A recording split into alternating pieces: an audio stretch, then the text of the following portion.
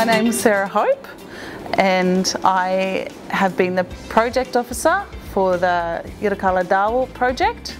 This project that runs over 2 years is a partnership between Yirrkala School, Buku-Larrŋggay Art Centre and the Mulka project. So Corrugated Iron are the producers. The name of the project is Yirrkala Dhäwu and the name of the story the community chose to use for the project is Yirrkala. Yuna mirbukmak ngaranya ako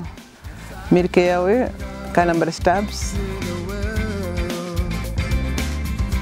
I have been involved in the process as a director to make sure that the most important things are told in the play.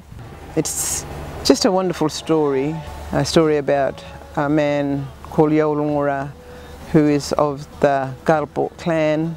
who went on an adventure to find this leaf that he had found drifting on the waves while he went fishing. It's been now 20 years that this old lady sat down and told me the whole story of Yirrkala, and I wrote it in a book as a text for the school so that the school can, classes in the higher grade, the senior secondary grade would use it as a text to know about time and travel and space, and to know about a different dimension, because different dimensions is all interwoven into our songlines.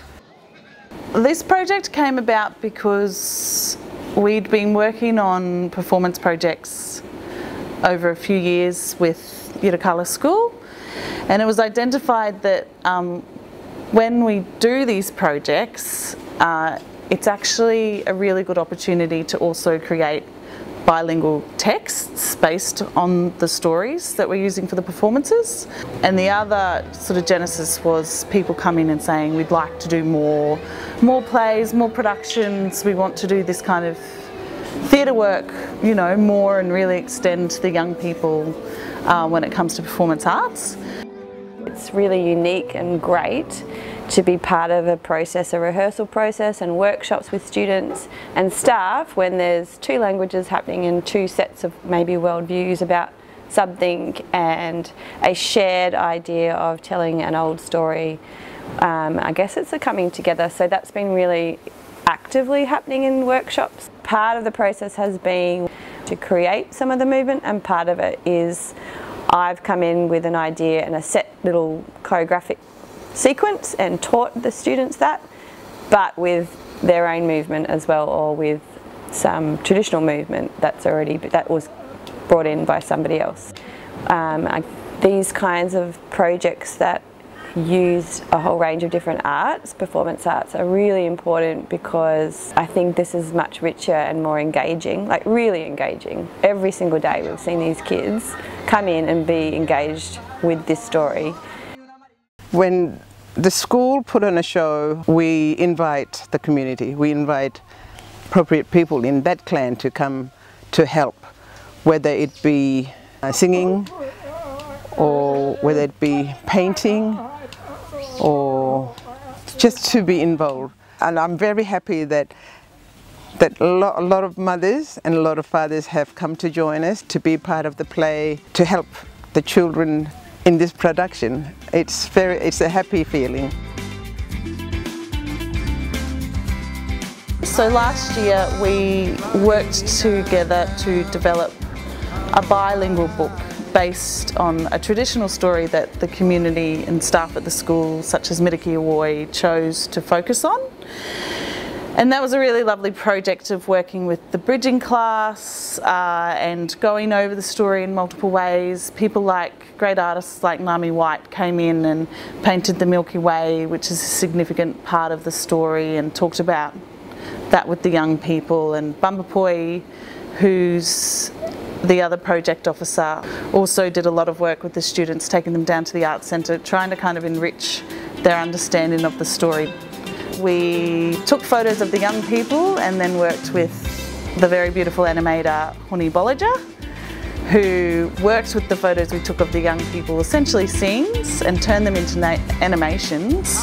so that the bilingual story could become an e-book. And the outcome of that will be that people can go online and view this book and the beautiful animations and read and hear both Gumatj and English versions of the story, which is really exciting. Creative projects within a bilingual school can really enrich a young person's experience of schooling and of life in general, and also gives the whole community something to celebrate when those children who are really good at this kind of work, you know, really achieve and can show a great outcome, or are just really enjoying coming to school and being part of that process. Doing this work and using traditional stories in the realms of theatre and literature and trying to find really creative and engaging ways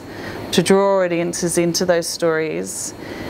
is one of the most powerful ways you can advocate for an increase in the appreciation of Indigenous stories in our wider cultural context in Australia. I think Yirrkala School should do a lot of things like this, you know, because we have vast numbers of stories still, you know, still here, and there are new stories and there are very, very old stories like this one, but there are other stories that can be not only, you know, in production, in play and drama, but